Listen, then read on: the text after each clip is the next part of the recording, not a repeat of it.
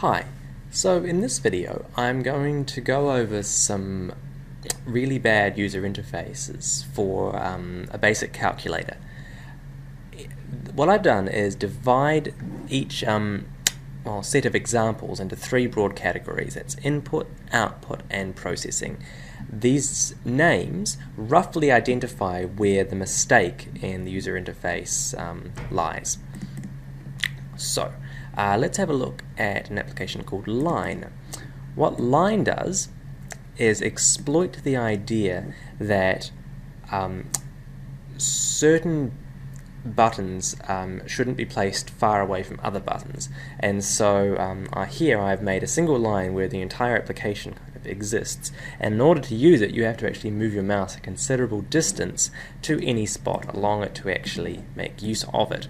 I've also placed the cancel button or the clear button close to the equals button in the hope that the user would make a mistake. And I've also kind of adjusted the order in which buttons have been placed. So on this side, as you can see, the numbers are kind of spaced in between the functions, and on this side here you'll see that the order has been effectively randomized, so hopefully that will increase the time it takes for a user to learn the interface. Right, let's move on to another example called no grid. No grid does away with the idea that when we design applications we actually have an underlying grid structure that we place all of our buttons on, and a grid structure, what it does is allow for conformity and consistency across many screens, and so by removing that idea I have effectively made an application which has randomized button sizes both in width and height, and the font size for every button has also been changed and adjusted so that it is as frustrating as possible. I've also placed and made the clear button as large as possible in comparison to the equals button, trying to maximize the potential for the user to make a mistake and click the cancel when they intended to click the equals. Right, so let's have a look at some of the output examples now. Here's an application called Obscured. What Obscured does is place a line of white space in front of the numbers, and this makes it very, very hard to differentiate and identify the numbers 0, 8, 9, and 6. They can be identified, however, although it requires the user to actually move in closer to the screen so that they can get a better look, because effectively it's about a 1 pixel difference between each one. And this is really trying to convey the idea that it's essential in a good user interface to provide clear information at all times. In another example we have that's called small text and buttons rearranged. I've rearranged the buttons into a fairly non-standard layout for a calculator, although that's not really the essential factor.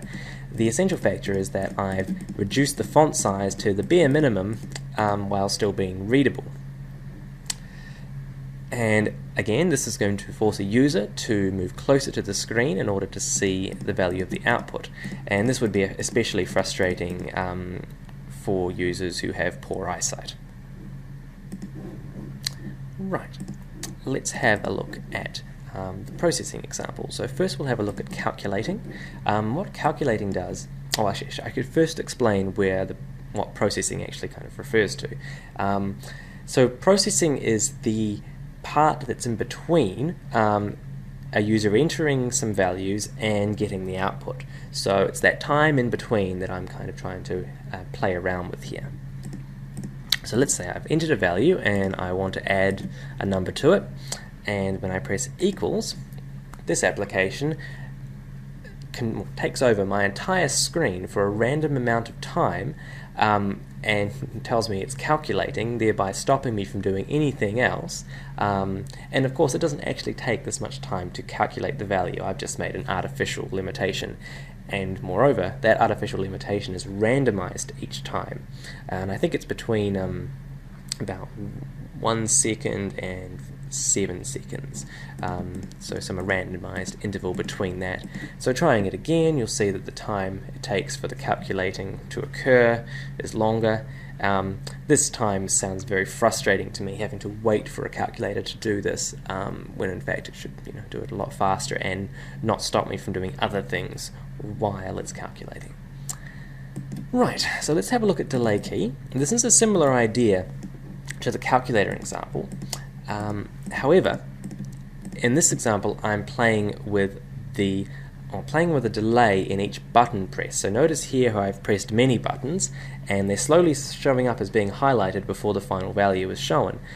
Here I'll press it once and notice how it takes a random amount of time for that button to show up in the display. Yeah.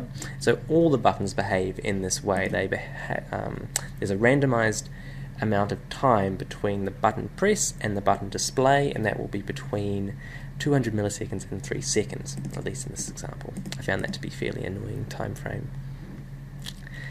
Right, the final example, it's been dubbed moving ads, and what moving ads does is display ads over top of the application, and there's a successive number of ads, so there's no way to close the ads.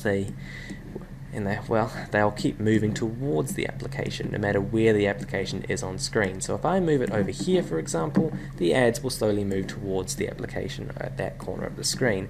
If I move the ads away, and the ads are always on top as well, and so there's no way that I can just move my calculator and just click it to maintain visibility. And this, of course, basically means that my task of actually calculating becomes far more complex because I have to enter values in a very short amount of time to actually get something that is of use to me while the ads will slowly move towards the calculator itself. Right, so there's a bit of a tour of some really bad user interfaces. I hope you've enjoyed this presentation, and I hope you have a nice day.